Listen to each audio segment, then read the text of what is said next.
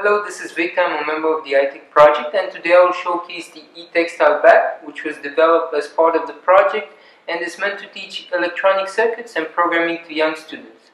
The e-textile bag is built using an Arduino Uno at its core, which connects through the conductive string to specific components that are present on the patches. These can be ambient light sensors, speakers, or LEDs, and can be taken out and switched. The board is usually sewn on the inside and connects the components via the cables, and it needs to be programmed using a computer through the Arduino software via USB cable.